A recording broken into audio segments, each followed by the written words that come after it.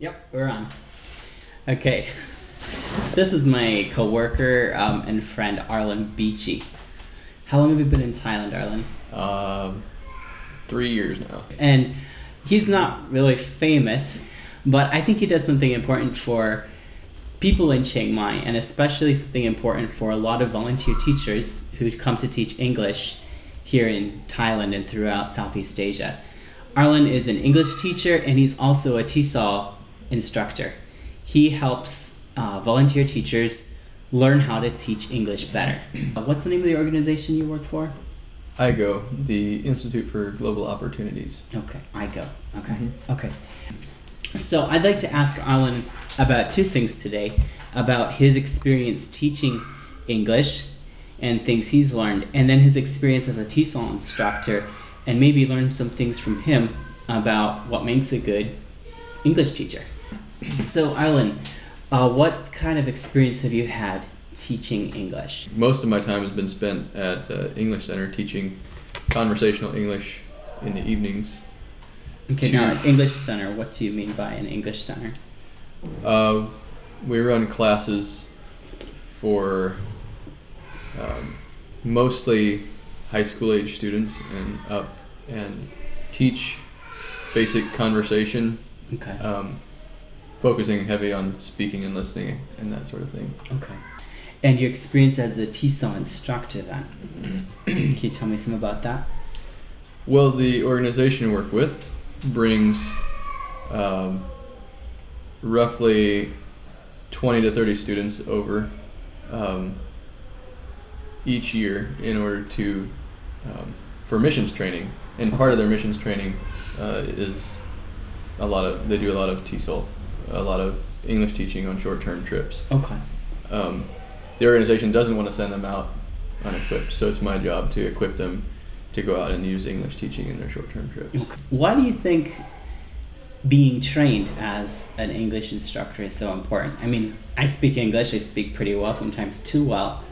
Why should I have training to teach something that I already know? Because knowing and teaching are two different things. You're possessing information and knowing how to actually impart it in a useful way. Knowing how to facilitate good English speaking in a classroom is something that's learned. Facilitate good English speaking in a classroom. So you've moved from like teaching it to facilitating the speaking of it in a classroom. Mm-hmm. Like I said, like most of our focus is on conversation, so speaking and listening activities. What we find with students in Thailand is they come through school learning English,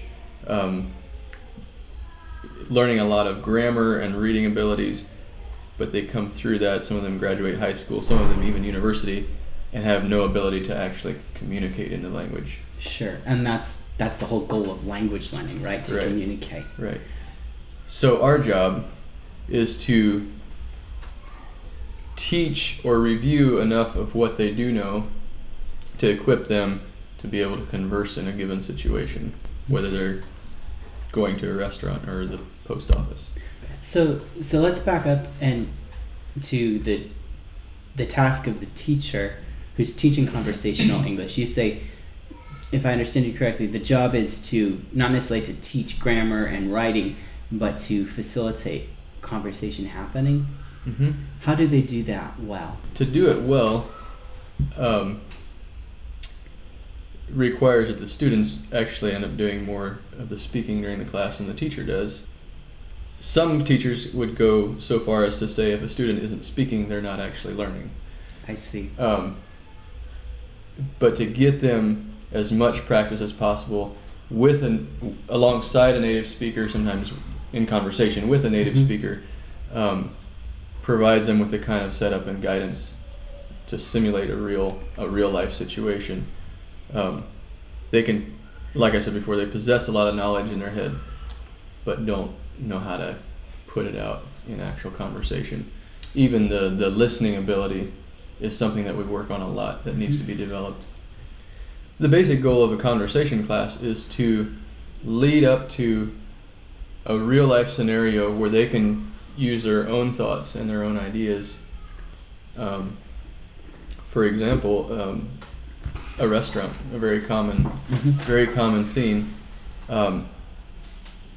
To equip them, if they don't have the vocabulary, obviously equip them with the vocabulary needed to converse in a restaurant. But then the idea is to set up a scenario for them to understand they're now in a restaurant, to create an environment as close to the real thing as possible in the classroom. So I'll go so far as to make menus and sometimes even set up actual food that they can order. Wow. Okay. And bring that into the classroom. So you make your own mini restaurant, your own mini scenario for them to practice their language. And then you assign roles. You can have waiters and customers and switch roles. Okay.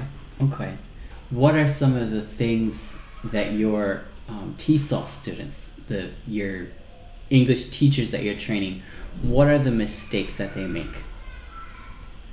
Number one is talking too much. Okay. Teachers talk too much. Trying to explain things, maybe being too wordy, not simplifying their language enough. But the more time the teacher spends talking in a classroom, the less effective the lesson tends to be.